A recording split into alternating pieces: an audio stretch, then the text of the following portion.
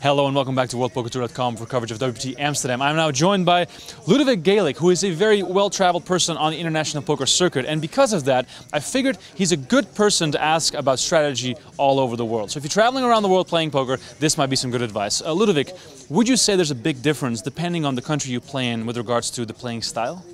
Yeah, 100%. The ones that stick out the most are like the French and the Italians. And it used to be the Spanish, probably is still the Spanish. But when you're playing these guys, I think you're not looking to bluff them because I don't think they're going to fold much. So you've got to make sure you've got it and then just value bet heavy. And if you're playing in international tournaments, do you try to find out where people are from to sort of, incorporate it into your reads? 100%. I think a lot of people assume that the Brazilians and the Russians are crazy, so if they have a wee incline to thinking they were from Russia or Brazil, they're going to probably not want to get in wars with them because they're not going to back down. And how are the Scottish?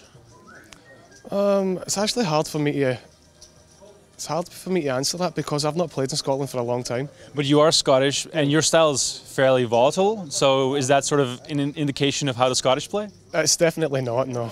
My style's like a one-off. There's only a few of us from Scotland that play like that.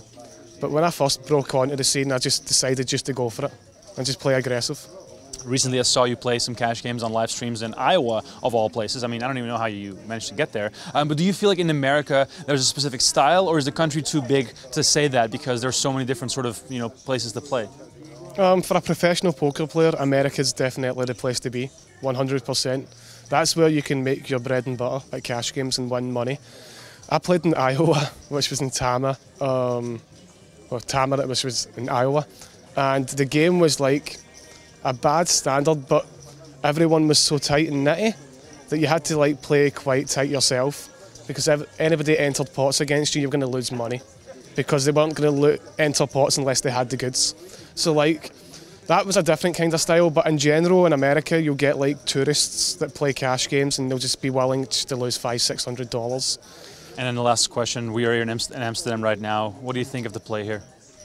Amsterdam is quite a decent standard, yeah. We're close to Germany, where I think is a high standard of play.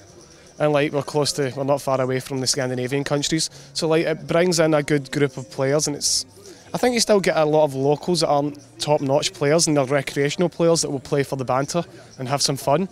But overall, it's probably 50-50 with a very good style and a very good level of play, and half the field's a softer style of play. All right, well, it's good to have you here in Amsterdam, Ludovic. Good luck in the tournaments. You guys stay tuned to worldpoker.com for more coverage.